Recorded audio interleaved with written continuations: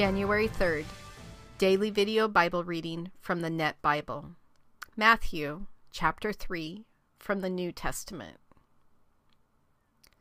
In those days, John the Baptist came into the wilderness of Judea, proclaiming, "Repent, for the kingdom of heaven is near." For he is the one about whom Isaiah the prophet had spoken. The voice of the one shouting in the wilderness, "Prepare the way for the Lord, makes his path straight." Now John wore clothing made from camel's hair, with a belt around his waist, and his diet consisted of locusts and wild honey. Then people from Jerusalem, as well as all Judea, and all the region around Jordan, were going out to him, and he was baptizing them in the Jordan River as they confessed their sins.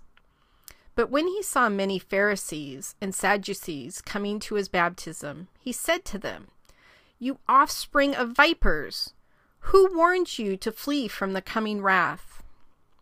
Therefore, produce fruit that proves your repentance, and don't think you can say to yourselves, 'We have Abraham as our father.' For I tell you that God can raise up his children for Abraham from these stones. Even now the axe is laid at the root of the trees, and every tree that does not produce good fruit will be cut down and thrown into the fire. I baptize you with water for repentance, but the one coming after me is more powerful than I am. I am not worthy to carry his sandals. He will baptize you with the Holy Spirit and fire. His winnowing fork is in his hand, and he will clean out his threshing floor, and he will gather his wheat into the storehouse. But the chaff he will burn up with inextinguishable fire." Then Jesus came from Galilee to John to be baptized by him in the Jordan River. But John tried to prevent him, saying, "I need to be baptized by you, and yet you come to me?" So Jesus replied to him, "Let it happen now, for it is right for us to fulfill all righteousness." Then John yielded to him.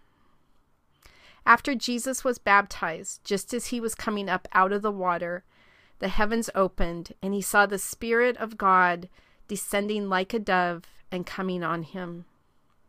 And a voice from heaven said, "This is my one dear Son. In him I take great delight."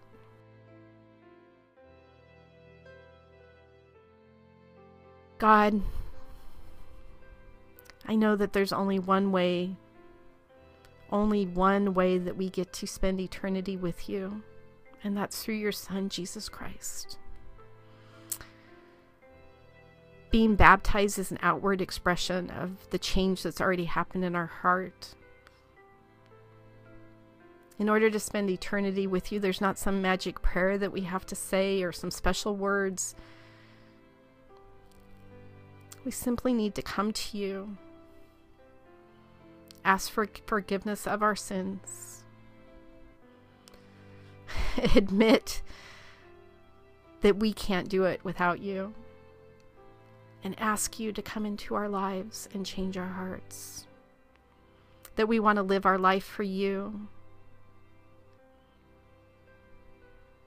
God, I know that there's people listening to this right now that haven't taken that opportunity yet, for whatever reason. But if now is the time, allow them a moment to just be with you, to just say what is in their heart. I remember my prayer to you. God, I'm not quite sure what all of this is and what all of this means, and I certainly don't feel worthy of anything. And I sure have messed up a lot. But I love you. That I do know. God, I just ask you to come into my heart and live there. Lead my life. Allow me to live for you and glorify you. See, it's not some magic words that you say, it's how you feel with your heart that will lead you to the kingdom of heaven. It's not from being baptized or doing good works that will get you into heaven, or giving the most money, or being nice to the most people. It's only because Jesus died on the cross for our sins. God, thank you for that. And God, I just ask that you bless everyone who is asking you to come into their hearts today. I ask that you just bless this opportunity and open up the doors so that people will come in and help them, and they'll read your word and ask for help and guidance and understanding it, and they'll seek out opportunities to learn more about you and how they can live an amazing life being in love with you. God, I love you so much. In your Son's name we pray.